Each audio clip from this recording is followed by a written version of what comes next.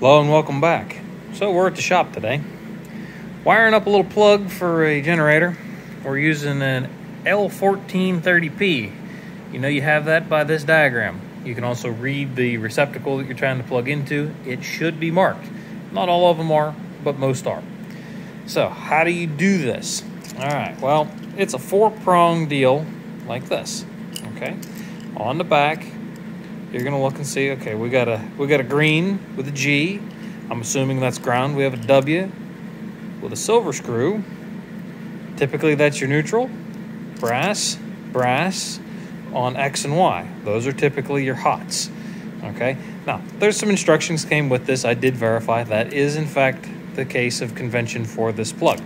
Check your instructions. It may tell you, some different lettering, but they're all going to be wired similarly. Again, check your instructions and verify. On the other side, we have a metal box and 2 standard duplex. Now you say, hey, wait a minute. That plug is a 220 and your receptacles are 110. You're correct. I'm splitting the phase, as they say. It's not really phase splitting because it's still single phase, but that's what people here call it. How do you accomplish that?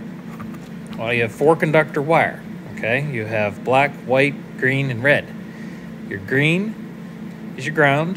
You tie that together on your outlets. Your white is your neutral, and again, you tie that together.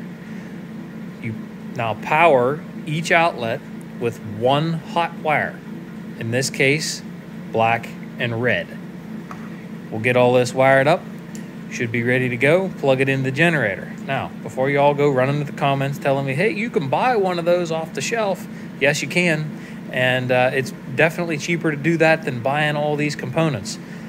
I was lucky enough to come across this piece of wire. I already had the box and the outlets. The only thing that I had to buy for this whole equation was this plug.